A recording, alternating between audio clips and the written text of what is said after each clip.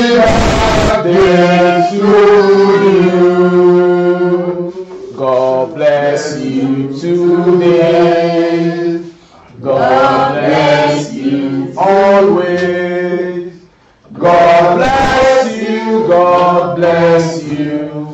Happy birthday to you.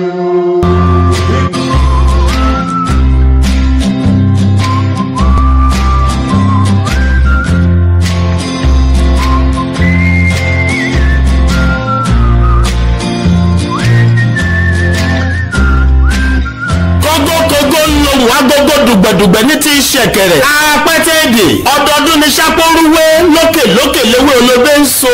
Ọdún kì í dé kámẹ́rìnwó àjọ̀dún. Gbogbo bàbá yìí akànnàmọ̀gbò kan kì í pọdún jẹun. Adébáyọ̀ Aláwìyé gbogbo ọjọ́ kejìlélógún oṣù kẹta lọ́jọ́ òbí rẹ kó máa yọ̀ nínú aya olùgbàlà. Gbogbo ohun tó o ti fi lé ayé rẹ gbé ṣe o ti múnú ọmọ èèyàn dùn. BGI TV ọwọ́ rẹ ló wà ní gbogbo ìgbà. Àwọn ènìyàn ń jẹ wọ́n mú gbogbo rẹ̀ ń lọ bó ṣe yẹ kó lọ. Adúpẹ́ lọ́wọ́ Ọlọ́run ọba ó ti ṣọdún eléyìí náà wà á tún ṣẹ̀mí ìtọmọtọmọ bàbá Fatia. Gbogbo wa pátá ní BGI TV ńlá ń sọ wípé àṣeyí ṣẹ̀mí. Ará òwú kì í rọ́rọ́ àwí ìmẹ́nu kúrò ń tòwú. Òní màlà ọ̀la màlà ni òjì amẹ́ni tí ó là tó ń lòwú. Ọmọ olówó òdùrú ọmọ ajífẹ́pẹ́ ṣeré ọmọ ajíbọ́sìn. Kógókógó ń lohùn agogo dùgbẹ̀dùgbẹ̀ ní ti ṣẹ̀kẹ̀rẹ̀. Adéolú Dámilọ́lá Joseph mo sọ eléyìí náà mo fẹ́ sáyẹ̀nsì. Ọmọlé olúgbọ́n ni mí ọmọ olólà ọmọ aṣẹ̀kẹ́ tí jẹ baálẹ̀ kọlà.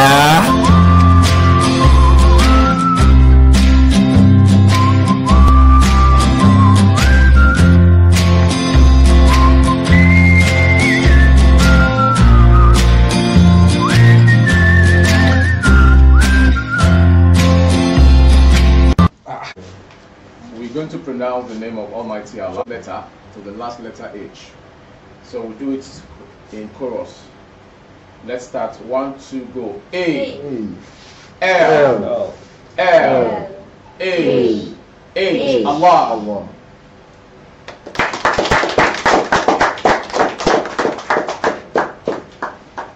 It's not well.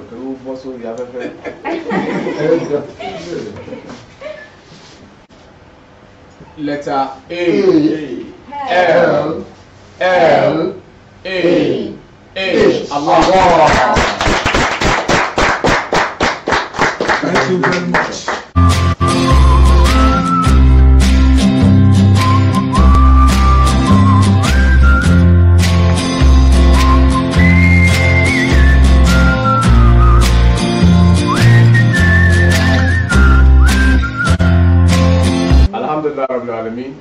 Today has a year of our boss in person of Alhaji Abdul Sabur Alawiye, the brain behind the success of BGI TV and BGI TV Currents.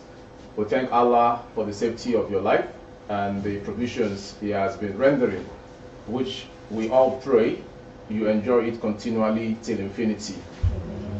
As you had a year today, may this birthday never be the last in your entirety. Amen. May you celebrate many prosperous years. Amen. May Allah fulfill and complete every project you have as desires on your hearts. Amen. And the ongoing ones shall be fulfilled by the special grace of Allah. Amen. It's not so privileged to everyone giving birth to some 50 years ago, but you are a chosen one, Mr. Alhaji Sabur rather, and my able boss. We all know him for the kind of person he is, gentle, jovial, and principled. But thank your days on earth, and may you never regret any of it by the special grace of Allah. Amen. We have a wonderful piece of literature from the Ajia beside you, which she begged us that we should give her the privilege. So let's hear from her. Please tell us who you are and why you want to give out the birthday literature piece. Assalamu alaikum. Wa alaikum salam. I am Khadija Alawiye precisely. Here I'm wishing my husband a happy birthday and more great years in good health. Amen. On the earth. Amen. And I actually want to thank Alhafa Abrazak for making this surprise possible, because when I called him, if he's not giving me attention, I don't think it's going to work out. So I want to thank him so much for making it possible. I pray he also will celebrate more in good health. And also my own year, of course. Okay. I thank you so much for making me to hear more so much. All right. And my own allergy to be, I celebrate you. May you continue to celebrate more. Amen. More money in your account. Amen. In good health. Amen. We shall reap the fruit of your labor. It's from Aja Khadija Alawiye, and we have one of our sisters. It's my younger sister. Yes. Assalamu alaikum wa rahmatullahi wa barakatuh. Wa alaikum assalam wa rahmatullahi. Wọ́n ti ní kọ́níkàtì. Kí ni gan gidigidi? Torí pé ẹ̀gbọ́n mi tún lè kàn. Alhamdulillah. Ọlọ́run á bá mi máa wà pẹ̀lú yín. Àmín. Alátàbọ̀ yín á máa dà. Àmín. Ẹ̀mí kó sọ́nà bí ẹ̀. Àmín. Pẹ̀lú àṣẹ Ọlọ́run àgbéga lọ́tọ̀ọ̀lọ́tọ̀. Ẹ̀mí ló wà láì ní. Ẹ̀yin àti ìyàwó yín lágbọ́rọ̀ Ọlọ́run. Ọlọ́run á ní ju òkú pẹ́ tó ká sí àwọn. Ọlọ́run á bá mi fi ọmọ rẹ ọmọ alábàáríkà. Iṣẹ́ yín ò dẹ̀ ní díṣẹ́. Gbogbo àwọn tẹ́ ẹjọ́ ń ṣiṣẹ́ ní ilé-iṣẹ́ yìí pẹ̀lú àṣẹ Ọlọ́run. Àwọn náà wọn ní gbóríṣẹ́ kú o. Àlọ́ àtàbọ̀ wọn máa dà, àwọn náà ní parí iṣẹ́ wọn sójú títì. Ọlọ́run á máa wà pẹ̀lú gbogbo wọn. Mo fẹ́ yìí kí n pe ọ̀pọ̀lọpọ̀ ọdún láyé, igba ọdún kan pẹ̀lú àṣẹ Ọlọ́run. Now, any of the staffs? A dúpẹ́ lọ́wọ́ ọba Allah fún àǹfààní tó tún fún wa lọ́jọ́ tòní tó ń jẹ́ kí ọ̀gá wa Alhaji Adébáyọ̀ Aláwìyé kan tún lé nínú ọdún kún ọdún. Àwa ṣe ládùúrà wípé nínú ọlá nínú ìlera pípé òun ni ọba Allah ló máa fi ṣèkẹ́ wọn. Àmín. Àti wá gbà ládùúrà pé gbogbo èròǹgbà ọkàn wọn sí rere láwọn nǹkan tán ní ẹ̀dùn ọkàn tán fẹ́ kí ọba Allah ṣe kí ọdún yìí tó kolẹ̀ ọba Allah á yà wọ́n lẹ́nu. Ìgbéga kún ìgbéga, ọlà kún ọlà. A sì gbàdúrà pé gbogbo ìdílé wọn lápapọ̀ ọba Allah á dá wọn sí. Àwọn tó ṣọdún yìí àwọn náà máa ṣẹ̀mí. Ní agbàládùúrà ọba Allah máa tẹ́wọ́ gbàdúrà wa. All right, the next person.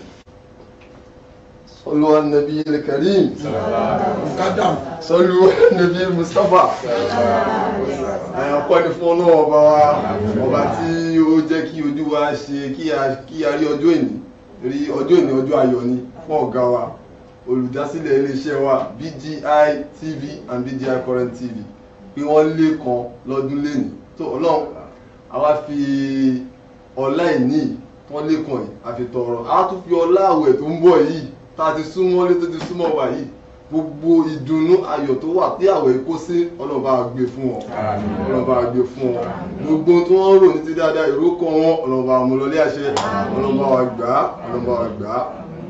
I celebrate yín sir, happy birthday sir. All right, next person. Ọ̀dà gbogbo ẹ̀yẹ tẹ wà nílé pátápátá ní gbogbo lẹ́yìn òde inú mi dùn púpọ̀ láti bá bàbá wa Aláwìyé Adébáyọ̀ wípé mo gba yíyọ wípé ẹ kú ọdún lẹ́ni ẹ sì kú ìyèdún ẹ̀mí àṣẹ púpọ̀ ọdún láyé àti láàláfíà la inú tèmi máa ń dùn púpọ̀ ní ìgbàkigbà tí n bá tún rí bàbá tó bá ti yọ bí òjò tó sì tún yọ bí òṣùbà rẹ̀ inú mi dùn wípé bàbá tí wá lé ọdún kan lónìí bẹ́ẹ̀ ni wọ́n fi àkókò yìí gbà ládùúrà látọ̀dọ̀ Olódùmarè wípé ọjọ́ kún ọjọ́ ní kí Olódùmarè wá ṣe fún wọn ní àlàáfíà owó ọlá ọmọ tó ń ta ìlú tí ń ṣe báyìí ọ̀rọ̀ tó wá dàgbà pẹ́ kọ́ lè jẹun mọ́ bẹ́ẹ̀ sì káwa náà kábàámọ̀ ṣe pẹ́ pẹ̀lú àlàáfíà ẹ wo gbogbo ẹni tí ẹ ń wo bàbá pátápátá ìfẹ́ yín ìfẹ́ tí bàbá tí wọ́n ní sí yín àti ìfẹ́ tẹ̀ náà ní sí bàbá kò ní kú agbọ̀n ìlú ìlú ayò òkè náà ni bàbá yóò bá wa ẹ wo bàbá yòókè yín rèé mo ṣe tán lónìí mo sáyẹ̀nsì òdìdé. ká dúpẹ́ fọ́lọ́run ẹ jẹ́ ká dúpẹ́ fọ́lọ́run ẹ jẹ́ ká dúpẹ́ fọ́lọ́run lẹ́ẹ̀kan sí Ọlọ́run tó fún wa ní orí ọ̀fẹ́ tá a rí ẹ̀ní a tún máa rí irú èyí lọ́pọ̀. A dúpẹ́ fọ́lọ́run pé ẹ̀gbọ́n wa nítorí ẹ̀gbọ́n wọn jẹ́sẹ̀ ní ọ̀gá tún ni wọ́n sí mi a tún máa gbà ládùúgbà pé ojú wọn torí èyí a tún máa rí ọ̀pọ̀lọpọ̀ gbogbo nǹkan tó mí àti tí ò ní nínú ọ̀rọ̀ wọn ọlọ́run ní kọjá oníbàjẹ́ gbogbo nǹkan tí wọ́n rò lọ́kàn ní ti dáadáa kọ́lọ̀ jẹ́ kó mú kọ́lọ̀ bá mú ṣe nǹkan tí ó ń dùn ọ́ lọ́kàn náà kọ́lọ̀ bá pa á lẹ́rìn ẹ má lè bínú pé Yorùbá mi rí bá kọ́ breed wa pọ̀ mixed breed ni wá àtọ̀jọ́ yá àti ilẹ̀ wa bíbí àti gbogbo ẹ̀ náà ọjọ́ iná ni so gbogbo nǹkan tí iléeṣẹ́ iná ò ní bàjẹ́ gbogbo nǹkan tá a bá ń dáwọ́lé a máa yọrí sí rẹ̀ mo bá wọn dúpẹ́ mo bá wọn yọ̀ pé wọ́n tún ilé kan lẹ́yìn gbọ́ ọdún kan ní fún wọn àti máa rí ilé àti máa rí irú báyìí ẹ jẹ́ ká ṣe kúrò aláàfù sí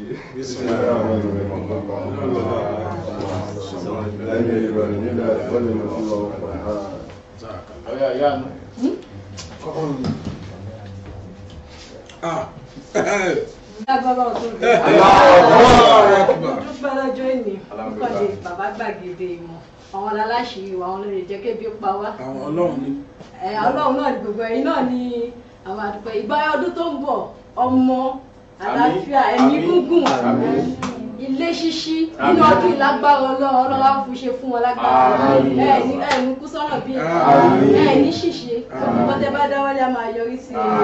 Gbogbo kan tẹ bá ń bè lọ́wọ́ Ọlọ́run á fún yín. Ẹ̀ẹ̀ni gbogbo ọmọ sí wọn. Ẹ̀ẹ̀ni gbogbo ìyàwó sí wọn. Ọlọ́run àǹtí ìmọ̀ọ́kọ wọn. Àǹtí Kọ́díjàt, owó tí ọ̀gá wa máa fi tọ́jú yín kò ní wọ́n lọ́wọ́. Àtàláfíà tẹ̀mí gúngùn. Alábàáríkà ìbejì ìjẹta lágbára náà ẹ bára yín kalẹ̀ o. Èṣù bí èèyàn kò ní dàmí yín wò. Ìtọ́ bá lé náà kí kòkò jìjì kó má pọ̀ òun náà.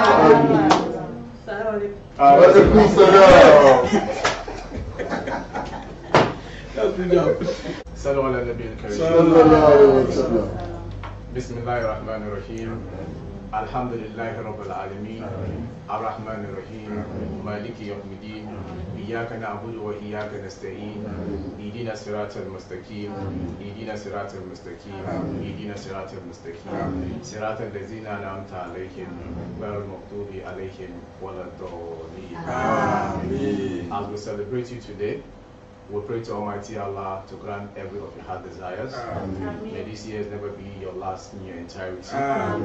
Every of your desires shall meet Allah's mercy and blessings always. As you are happy today, may you never regret today's date in your lifetime. As you added another part, when we say last year, we don't see it like that. God come bless am this year. Baba, you too much now. Your shine, your face show, your shoe shine. Baba, we thank God for you, Baba. As you multiply one, as so you go multiply, they go. Inside room, you no go weak. Office, you go get action more. Your house, go to collect money. Baba, I think if you don't, I said that. Offer like that, I said that we can now. Baba, from you. Well, أعوذ بالله من الشيطان الرجيم بسم الله الرحمن الرحيم إن الحمد لله تعالى نعمده ونستعينه ونستغفره ونؤمن به ونتوكل عليه أعوذ بالله من شرور أنفسنا ومن سيئات أعمالنا من يهده الله فلا مضل له ومن يضلل فلا هادي له وأشهد أن لا إله إلا الله وحده لا شريك له وأشهد أن محمدا عبده ورسوله. tó mo dúpẹ́ lọ́wọ́ gbogbo ẹ̀yin tẹ́ wà nólé, mo dúpẹ́ lọ́wọ́ ìyàwó mi, mo dúpẹ́ lọ́wọ́ àbúrò mi, àwọn àbúrò mi tó wà níbí, mo dúpẹ́ lọ́wọ́ gbogbo àwọn ẹbí mi. Àwọn ọmọ mi ti lọ skul, a lè kó wọn wá bí. Mi mọ̀ pé nǹkan tó ilẹ̀ fẹ́ ṣe láàárọ̀ yìí. Èmi ò tiẹ̀ plan fún birthday because program inú àwẹ̀ tá fẹ́ ṣe tá máa bẹ̀rẹ̀ bóyá ọ̀la ló máa bẹ̀rẹ̀ àmọ́ program yẹn là ń bá káàkiri yẹn ló wà lẹ́mìí mi. Bọ́mí mọ̀ pé surprise báyìí wà lẹ́ fún mi lọ́fíìsì. Lágbára Ọlọ́run gbogbo ẹ̀yin staff wa àjọṣe wa ò ní bàjẹ́ o. Nǹkan tẹ́ máa ṣe táàní wa máa fi dàrú Ọlọ́run ò ní jẹ́ kẹ́ ṣe. Ọlọ́run ò ní jẹ́ kémi náà jọra mi lójú. Àti àwọn tí a ti jọ ń bára wa bọ̀ láti bí ọdún méjì sẹ́yìn ọlọ́run ò ní tú wá ká o ẹ̀yin tẹ̀sẹ̀ join wa last year ọlọ́run ò ní tú wá ká o ẹ̀yin tẹ̀sẹ̀ join wa yá yìí àárín wa ò ní dàrú gbogbo ẹ̀yin tí ẹ jẹ́ well wishers tẹ wá ń bí ọlọ́run ò ní jẹ́ káàrin wa dàrú mo dúpẹ́ lọ́wọ́ yín gan mo wá dúpẹ́ lọ́wọ́ gbogbo fans káàkiri ayé in fact láàárọ̀ ìlànà èèyàn ti bẹ̀rẹ̀ sí ní post pictures mi sórí Facebook mo lóríṣiríṣiríṣiríṣi mo dúpẹ́ mo appreciate everybody I appreciate every one of you àti kinní kan òṣèré page yẹn mi ìrántí page yẹn mọ́ mo kàn déédéé rí tí Facebook gbé wá láàárọ̀ yìí ni kinní kan òṣèré àti sọ̀rọ̀sọ̀rọ̀ ó dà pé page yẹn mo rí tán post mi tán dẹ̀ ṣàlàyé pé mo ń ṣe birthday mi mẹ́rin tó sọ fún wa I don't know how they got to know so I say a very big thank you to everybody tó ti celebrate mi lórí social media ẹ̀yin tẹ́ pè mí tẹ́ kí mi I say a very big thank you to you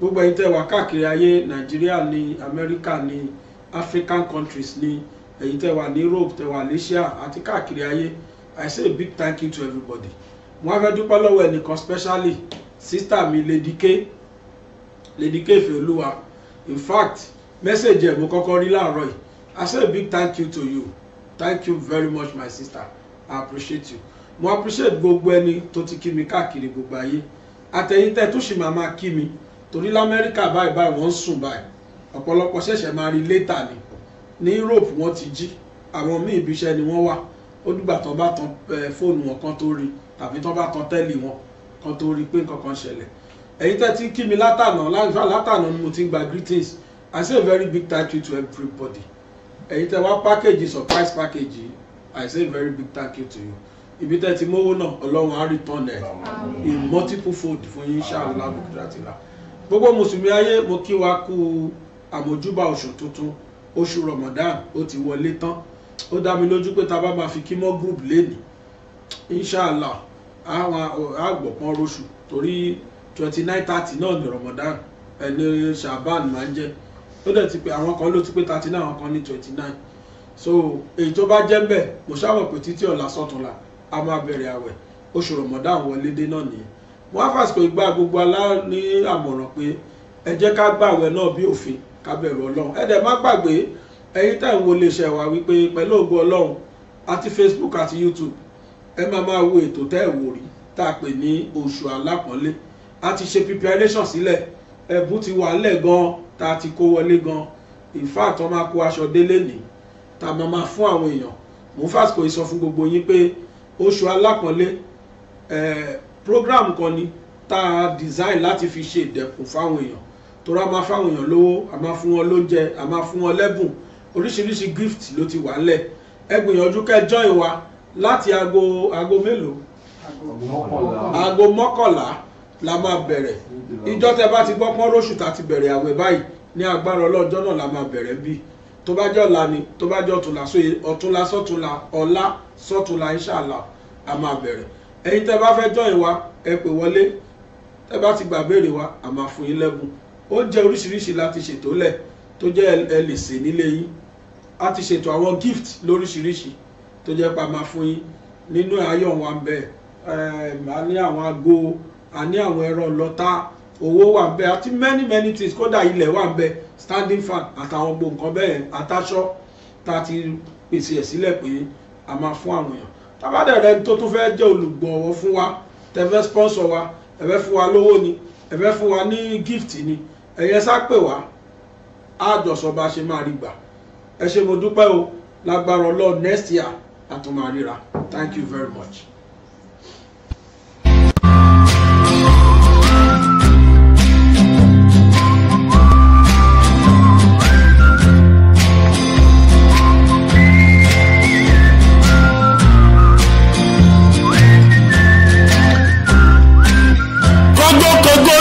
agogo dùgbẹ̀dùgbẹ̀ ní ti ṣẹ̀kẹ̀rẹ̀ apẹ́tẹ́ẹ̀dì ọdọọdún ní sápórúwé lókè léwé olóbé ń so ọdún kì í dé kámẹ́rìnwó àjọ̀dún gbogbo bàbá yìí akọ̀nàmọ̀gbò kan kì í pọdún jẹun Adébáyọ̀ Aláwìyé gbogbo ọjọ́ kejìlélógún oṣù kẹta lọ́jọ́ òbí rẹ kó máa yọ̀ nínú aya olùgbàlà gbogbo ohun tó o ti fi lé ayé rẹ gbé ṣe o ti múnú ọmọ èèyàn dùn BGI TV ọwọ́ rẹ ló wà ní gbogbo ìgbà àwọn ènìyàn ń jẹ wọ́n ń mu gbogbo rẹ̀ ń lọ bó ṣe yẹ kó lọ. a dúpẹ́ lọ́wọ́ ọlọ́run ọba ó ti ṣọdún eléyìí náà wà á tún ṣẹ̀mí ìtọmọtọmọ bàbá fatia gbogbo wa pátá ní BGI TV ńlá ń sọ wípé àṣeyí ṣẹ̀mí. ará òwú kì í rọ́rọ́ àwí ìmẹ́nu kúrò ń tòwú onímàlà ọ̀làmàlà ni òjì amẹ́ni tí ó là tó ń lòwú ọmọ olówó òdùrú ọmọ ajífẹ́pẹ́ ṣeré ọmọ ajíbọ́sìn. kógókógó ń lohùn agogo dùgbẹ̀dùgbẹ̀ ní ti ṣẹ̀kẹ̀rẹ̀. adéolú dámilọ́lá Joseph mo sọ eléyìí náà mo fẹ́ sáyẹ̀nsì. ọmọlé olúgbọ́n ni mí ọmọ olólà ọmọ aṣẹ̀kẹ́ tí í jẹ baálẹ̀ kọ̀lá.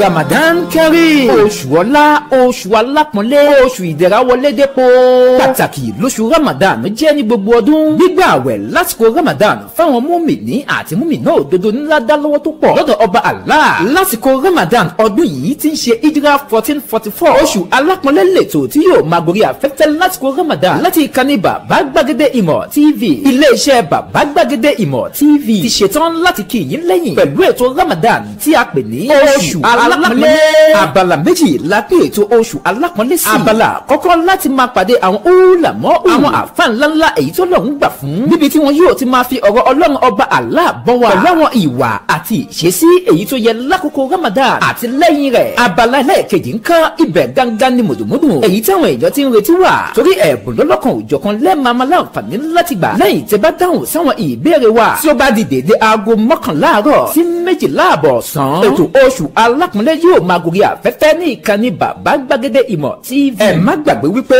ẹ̀bùn pọ̀ nílẹ̀ fún yín láti jẹ mẹ́kà ńbẹ́ńbẹ́ báàgì rẹsì aṣọ kẹ́ẹ̀gì òróró kẹ́ẹ̀gì epo Al-Qur'an ìwé alápọ̀nlé owó tùlùtùlù bẹ́ẹ̀ sì ré ilẹ̀ náà wà ńbẹ̀ fún yín láti jẹ. ẹ̀yin múmìnì àti múmìnà òdodo àkókò rẹ̀ fún yín láti ṣe onígbọ̀wọ́ ètò Ramadan yìí tí a pè ní oṣù alápọ̀nlé bójú ẹ̀bùn lẹ ṣetán láti fún wa àwọn náà ṣetán láti ṣàdúrà fún yín. ẹ̀yin lè ṣe ńláńlá ilé iṣẹ́ kéékèèké ẹ̀yin náà ẹgbẹ́ ìpolówó ọjà yín wá tètè bá yín polówó ohun tẹ̀ ń tà. ẹ̀yin ẹ pè 0703-822-6160 0703-822-6160. ètò oṣù alápọ̀nlé tọdún yìí ẹ̀ nífẹ̀ẹ́ mi tiẹ̀ Ramadan Kareem.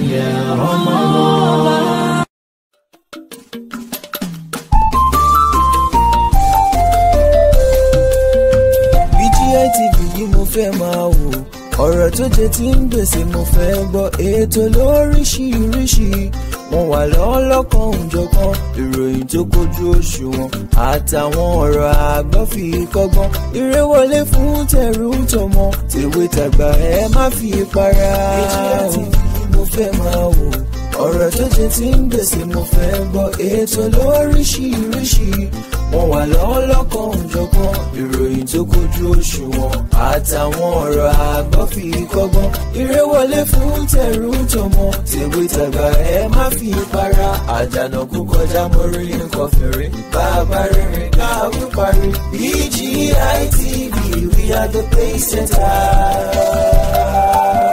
Babagbagede Ìmọ̀ tẹlifíṣọ̀n station tí dòde.